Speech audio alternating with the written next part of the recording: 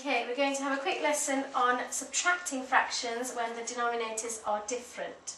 The first thing you need to think about is making a common denominator, and the easiest way of doing that is to do 6 multiplied by 4. So you get 24 as the new denominators. And because you've multiplied this by 4, we need to treat the top equally, so 5 times 4 gives us 20. Because we've multiplied this fraction, the denominator of this fraction by 6, we need to treat the top equally, so 3 times 6 is 18. Now we're subtracting the two fractions, so we just work with the tops, the numerators, so 20 take away 18 is 2, over 24.